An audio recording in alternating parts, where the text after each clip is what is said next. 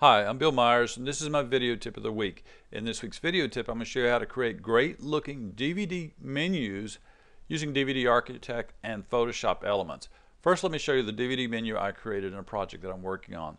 What you're looking at here is DVD Architect, and I'm going to click the preview button, which allows you to preview the DVD you're working on, and the buttons will work exactly like you've created. So we're going to click preview, and you can see my DVD menu here. And using the remote control feature over here, I can move through the menu just like if it's in a DVD player and see if it works the way that I want. And if I want to play it, for example, if I want to play the intro chapter, all I have to do is click that link and it starts playing. Or to go back to the menu, I can click the menu button. So it looks pretty nice, and I'm going to show you how I created that. First of all, let's close this. This is what the DVD looks like in DVD Architect. And to get this nice graphic here and this nice background and all these nice buttons, what I did is I went to Photoshop or Photoshop Elements, it doesn't matter which one you use, and actually created all the elements there. I created the background image, the title, and all the buttons. And then I saved that as a PNG, or you can also save it as a PSD file, and open that up in DVD Architect. And then once you open it up in DVD Architect, you have to create buttons on top of the text that you created in Photoshop Elements.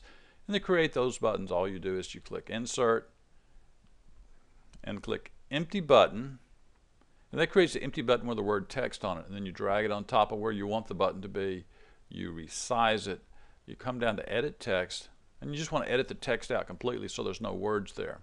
And then once you have that edited, you want to come over to Navigation and select where that button's supposed to go. For example, I'm going to click Action, and it says Destination is Broken Link, and that's because I haven't told it where in the video that button should go.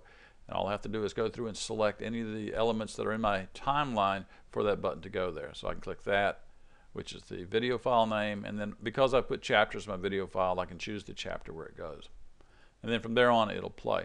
So I've done all this in DVD Architect, and you can get great looking results. Let's do the preview again, so you can see what it looks like. And the great thing about the preview is you can actually test every element of your video to make sure it works. So you can test the next menu button to make sure it works, the previous menu. You can make sure that buttons go up and down, that they start where you want. This has just been a brief overview of how to create great looking menus for your DVDs using a program like Photoshop Elements or Photoshop to create the look of the menu, and then importing that and then putting invisible buttons over all your text.